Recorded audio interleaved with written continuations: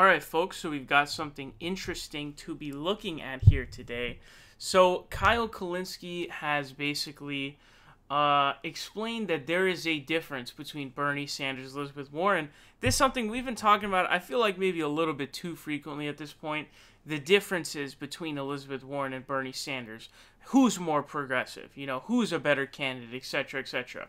And then sort of, is Elizabeth Warren a great candidate? You know, because obviously the situation is Bernie Sanders is by far and away the best candidate, hands down, no questions asked whatsoever. Then the question is, where does that place Elizabeth Warren? Now, a lot of people make the point, like, yo, man, Elizabeth Warren is by far better than all the other candidates. I'll give you that. I definitely agree. She's a lot better than the other candidates, but that doesn't mean much. And so I don't think that she's a great candidate. I think that Bernie is the best candidate, and I think Warren is like a pretty distant second, and then everyone else is just complete garbage. You know what I'm saying? So that's kind of the situation that we're looking at here. Now, we've been looking at multiple different commentators saying that, you know, they're similar. You know, Emma Vigeland is someone who's really gone to bat for Elizabeth Warren for multiple years now, 2-3 years. We also saw a video of yesterday of David Pakman saying that Bernie is marginally more progressive than Elizabeth Warren, which essentially means they're pretty much the same. Bernie just slightly edges her out in terms of progressivism. And we know that the Young Turks have also been shockingly soft on Elizabeth Warren. Let's keep it real here, folks. Really, really soft. And it's really weird, especially because Cenk is, you know, he started his PAC, and it's supposed to be this committee that's trying to get money out of politics. But as you guys know, Elizabeth Warren took, you know, big fundraiser dollars in her last Senate race. One of the people who was actually fundraising for Joe Biden, who Elizabeth Warren went after, he had actually gave funds to her, and he called her out for being a hypocrite.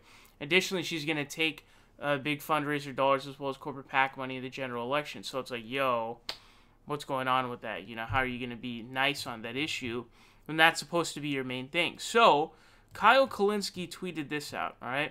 He said, as you guys can see here, he says, if you're a left-wing commentator and claiming Bernie and Warren are the same or even similar, stop it. There's a world of difference between the two, and you know that.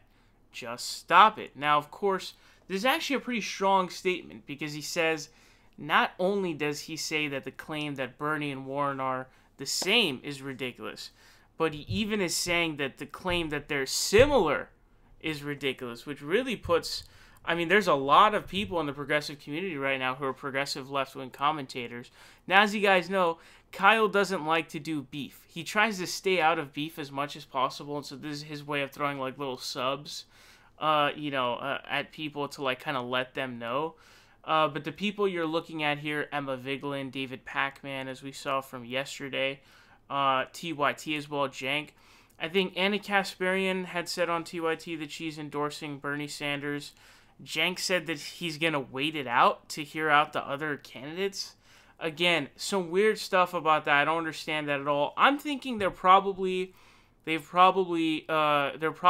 a situation where they're exchanging for access. Because as you guys know, if TYT does any sort of a hardball interview with Elizabeth Warren, she's not going to come on their show. Because obviously, why would she go into hardball territory? The reason why she's going on is because it's sort of a home run, easy progressive interview. And so what TYT and Cenk have been critiquing for years, I guess they're doing themselves now, which is it's kind of sad. I would say it's kind of sad. Especially when, dude, like, your main thing is money and politics, and you're defending her and going to bat for her, where he's literally come out in defense and saying, oh, you guys are defaming her. She's just saying that she'll take fundraiser dollars. Like, that's just as bad. That's just as horrible. You know, going to the Hamptons and doing those big dollar fundraisers is just as bad as taking PAC money. It's the same thing, actually, pretty much. So it's pretty weird and ridiculous, certainly, there. But he's clearly sort of making his position clear. Now, he also sent out another tweet after this. He says, tomorrow I'll be doing a segment laying out exactly why Bernie is the clear choice over Elizabeth Warren if you have a social democratic or democratic socialist ideology. That's not your ideology, that's fine. If it is, this isn't a difficult question at all. So, I guess, I don't know if he's just trying to say, like, oh, for some of the social democrats, let's Dem-Soch, Bernie should be your candidate, and if not, then it's not your ideology. I guess he's just trying to explain that. Now he's going to do a segment, I guess, laying all of it down as to why Bernie's better. There is no question as to whether or not Bernie Sanders is better. I think the question that comes in play is how good is Warren? In my estimation, Elizabeth Warren is a little bit better than mediocre, is where I would place her. Because if you want to go through the list, and I've gone over these things so many different times, right? So for me, the biggest thing, okay, is that she's going to be taking corporate money in the general election. She went on TYT, she went on Chris Hayes' show, and she said, I don't believe in unilateral disarmament. Basically means we're going to play by the same rules, which means you guys, rake in a bunch of fundraiser money, we're going to do the same thing, which is like, okay, this is just a corporate sellout fest, essentially, is literally that's what it is. Who can sell out harder is essentially what that is, which is ridiculous. And you can't take that money without corrupting yourself, folks. So automatically, you're talking about that's already like, one strike, you're out type of thing. Already, automatically, done, out. Then you're talking about Elizabeth Warren voting for Donald Trump's 2017 foreign policy budget, which had given him more money than he had asked for himself. She voted for that. Bernie didn't vote for that. And when just not even pressed, just asked about it from Emma Vigeland, she started to just kind of go like full NPC mode and start talking about how the current Trump administration is, they're not following or accepting any sort of recusal rules in issues of conflict of interest. So it's like, oh, if you're like a former Raytheon CEO, should you really be allowed to deal with measures that deal with Raytheon?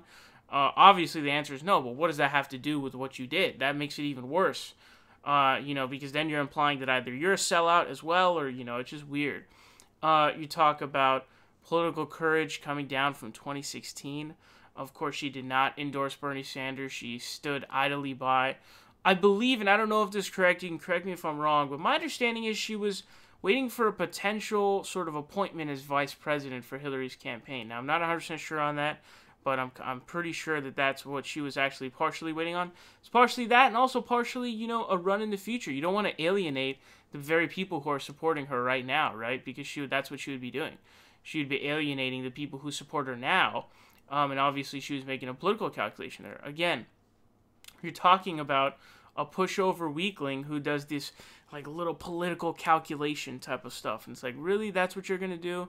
That just reminds me of Hillary Clinton and that kind of, political maneuvering, etc., etc.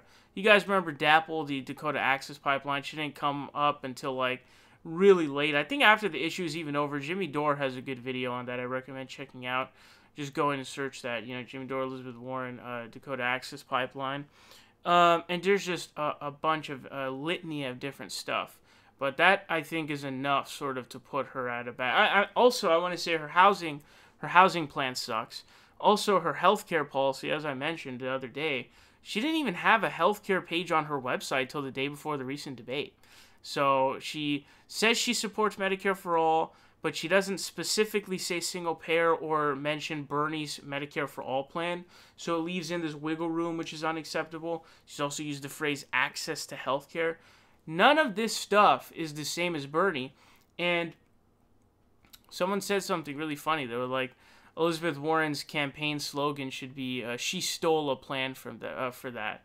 Because that's really what she's done. She's basically hijacked all of Bernie's ideas, and then now people are crediting her. Because obviously, there are a lot of people who don't like Bernie Sanders, who are resistance people because they don't like white males. Let's keep it real. There's a lot of people like that. We've seen a lot of those people on MSNBC, like Mimi Cockroach, and a lot of those people. And it's really bad. So when it comes to TYT doing that kind of stuff in terms of being very sort of, I guess you could say nice to Warren, but again, just the point being that the idea that they're the same, or that Elizabeth Warren is a great candidate not doing really good critiques. David Pakman, just the other day, we saw him say that Bernie's marginally more progressive than Warren, and he also was trying to have the conversation as to whether or not Elizabeth Warren would be the more effective, legislator, or, just person in power to get stuff done, which of course is a ridiculous conversation that has no place to exist whatsoever, because the obvious answer is no. So he's certainly talking about, basically just fit the bill with whatever lefty commentator you want. That's the person he's talking about here. He's just talking about whatever lefty commentator you want to think about. But the main ones I can think of are Cenk Uygur at the Young Turks, David Pakman, and Emma Vigeland is a very big one of this as well. She's been really, really a big defender of Elizabeth Warren for quite a while now. I'm not sure what's going on there. She has characterized Warren as a great candidate, which I wholeheartedly disagree with. Again, if I had to repeat, I had to do a just sort of pinpointing of what I think, she is as a candidate in terms of quality. I would say she's a little bit better than mediocre. That's about what I would say, because to be quite truthful with you, that's where I put it at. I think Kyle's definitely right. And as you guys know, Kyle had made a video a couple weeks ago or so where he was saying that, Warren, Bernie needs to set himself apart from Warren by just making these sort of comments without making any sort of inflammatory statements or going after her. And I'm not really sure if that's a good idea. I think we need to have a renewed conversation as to whether or not that's a sort of good strategy at this point, whether or not Bernie can really gain over any of the Warren supporters. I'm also partially convinced that the momentum that Warren has right now is going to fizzle out. I really don't see her lasting, not being this high forever. But, time will tell on that front. But I want to know your thoughts on this down below. Definitely let me know.